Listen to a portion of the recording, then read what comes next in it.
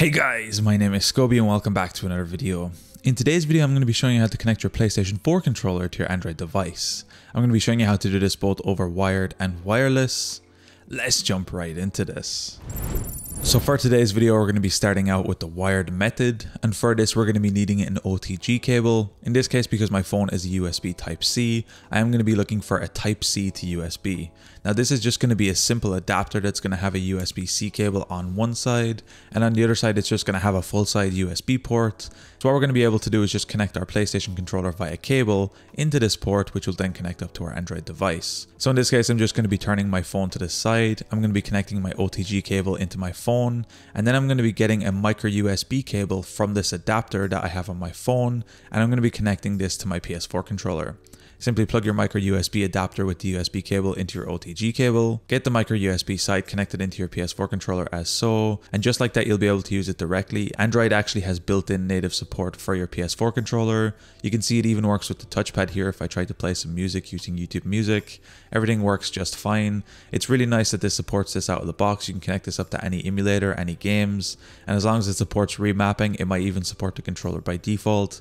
Everything should work here, and you can see just like that it works really well. The second method we're going to be using for today's video is Bluetooth, and since most Android devices have Bluetooth, this should not be an issue. What we first need to do is open up our Bluetooth settings. As you can see, I have my Bluetooth settings open right now, and what we're going to be doing is click pair new device.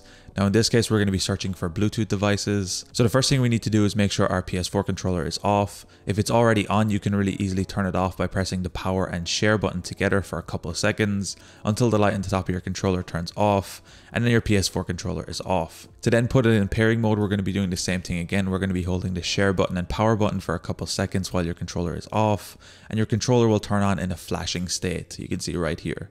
Now that's what we're going to be looking for. That means it's in a pairing mode. We're then going to be coming back to our Android device. You'll see a new device show up here under Bluetooth settings as wireless controller, and that's going to be our PS4 controller. If we click this, click pair, you'll see the light in your controller will go fully blue. Just like that, again, we have native Android support for our PS4 controller, and you can see I can scroll around and move here no problem. I can even load up a game in Retroarch if you have your controller mapped previously. You can see it works on screen right now just for me. I have a previous video showing you how to connect the controller to Retroarch. I'll be leaving a link to that in the description down below so you can check that out if you're interested in it. And you can see just like that, it works without any issues. Anyway guys, it's as easy as that to connect your PS4 controller to your Android device. If you guys enjoyed this tutorial, be sure to drop a like. Subscribe if you're new, check out the other videos on the channel.